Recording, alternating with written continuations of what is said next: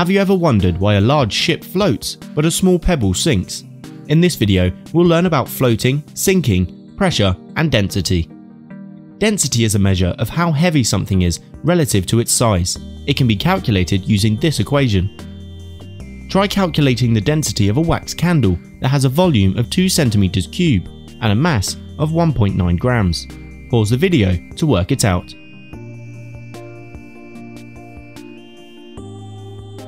We can use density to predict whether an object will float or sink when it's placed in a liquid. If the object is more dense than the liquid, it will sink. If the object is less dense than the liquid, it will float. Water has a density of 1 gram per cubic centimeter. Will the wax candle with a density of 0.95 grams per centimeters cube float or sink in water? That's right, the density of the candle is less than the density of water, so it will float. Lead has a density of 11.3 grams per cubic centimeter, and liquid mercury has a density of 13.5 grams per cubic centimeter. What would happen if a block of lead were placed in a beaker of liquid mercury? Pause the video while you think. The lead would float in the liquid mercury. So that's a fairly easy way of explaining why solid blocks float or sink. There is another thing to consider: buoyancy force. All liquids are made up of particles that can slide over each other. When the particles collide, pressure is produced. The pressure in a liquid varies with depth and density and gravitational field strength. In a column of liquid, the water will pour out through the holes in the side of the container. The water that pours out of the hole at the bottom of the container travels further than the water that pours out of the hole at the top. This is because the water at the bottom of the container is under greater pressure than the water at the top.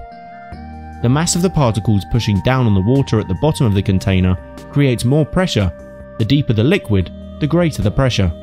We can use these facts to derive the formula, where P equals pressure, ρ equals density, H equals depth, and G equals gravitational force. Imagine a cuboid submerged in a tank of liquid. The distance from the surface of the liquid to the bottom of the surface of the box is greater than the distance from the surface of the liquid to the top of the surface of the box, so H2 is bigger than H1. Because P equals ρgh, the pressure on the bottom surface due to the liquid must be greater than the pressure on the top surface. This results in there being more force on the bottom surface of the box than there is on the top surface. The difference between these two forces cause there to be a net force upwards called the buoyancy force or upthrust. If the buoyancy force is greater than the weight of the object will rise up through the liquid. If the buoyancy force is less than the weight of the object will sink. If the buoyancy force is equal to the weight of the object will still float. Atmospheric pressure. The pressure of the air is related to the weight of the air above. As we increase altitude, so distance from the Earth, there is still air above us, but there becomes less air as we go further away from the Earth.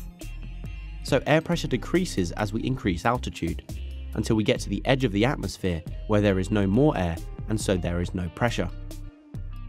Most of the atmosphere's molecules are close to the Earth's surface, thanks to gravity.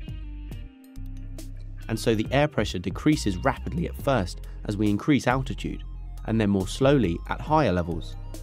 This is why the air in the mountains is thinner, and sometimes mountain climbers need oxygen to breathe. In fact, the pressure at the top of Mount Everest is less than 30% of the pressure at sea level. So, there we have the many reasons why the atmosphere is so important, and why the atmospheric pressure is highest at sea level and decreases with altitude.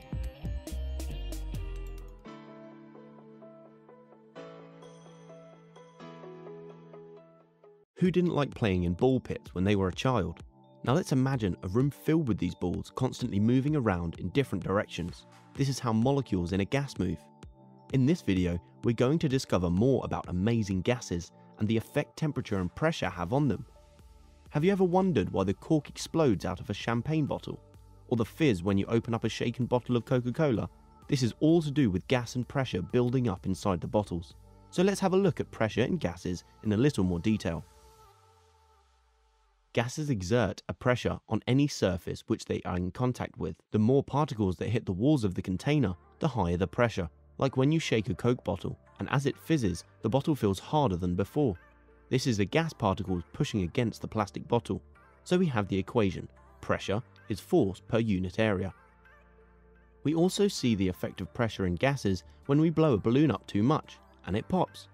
This is because we've increased the pressure of the air molecules pushing against the rubber balloon too much. Heating also increases pressure. Why is that? As a gas is heated up, the particles gain more energy and move around more quickly. They then hit into the walls of the container harder and more often. This understandably increases the pressure, and if the pressure is too great, the container can burst. Again, think of popping balloons and bursting tires. Ever read on your deodorant can a warning that says not to leave it in the sun? This is because inside the can is a gas, and as we just discovered, heating up a gas causes the pressure to increase and can result in that can exploding. Not a good idea. So what happens if we then cool down a gas? This time, the particles have less energy, and so less pressure is being exerted on the container, which is why balloons shrink and become sad and saggy. Now, it's time for something none of us like: needles and syringes. Thankfully, there are no injections for us today. We're just learning that needles and syringes work due to pressure in gases. When the plunger of a syringe is pulled out, it causes the volume in the chamber to increase. This increased volume causes the pressure inside to decrease. Now we have created a vacuum that wants to repressurize to normal atmospheric levels. Since it's a sealed system, except for the needle into your arm, the only fluid available is your blood, which gets sucked into the chamber. Your blood then reduces the volume, and so the pressure increases back to normal. Pause the video and fill in the missing words. Did you get them right? So there we have the effects of volume, temperature, and molecules on the pressure of a gas. I hope you enjoyed today's lesson, and I'll see you next time.